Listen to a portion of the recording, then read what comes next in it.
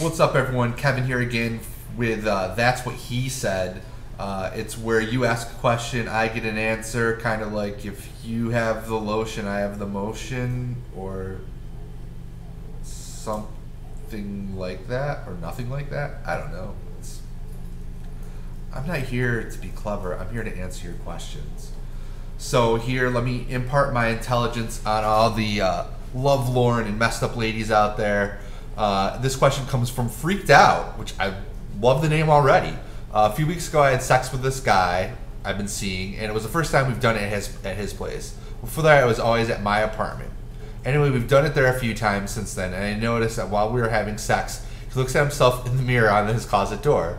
The first time I thought it was kind of hot, like he liked at us. Me failed English, that's impossible. Wow. Anyways, I think she meant like he liked us or looked at us, whatever. But I realized that he's checking out himself. Is that a thing? Should I be offended? I'm kind of freaked out.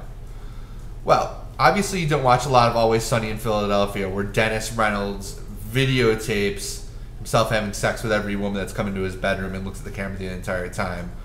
So if you watch that, you know it's a thing. But actually, this is a little bit weird because, bless you, that was the dog sneezing. That's awesome. We caught that on camera.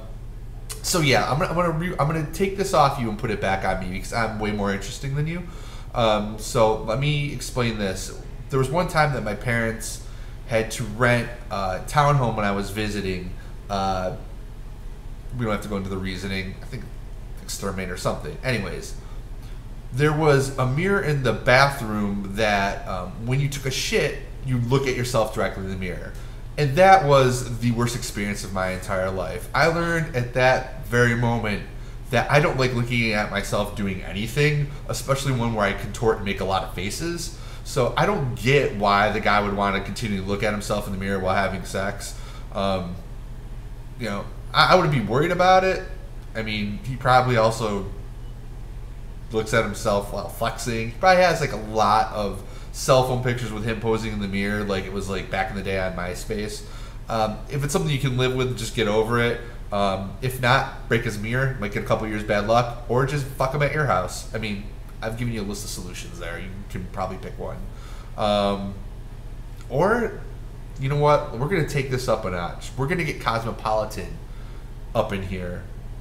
When he starts looking in the mirror, bring out the dirty talk.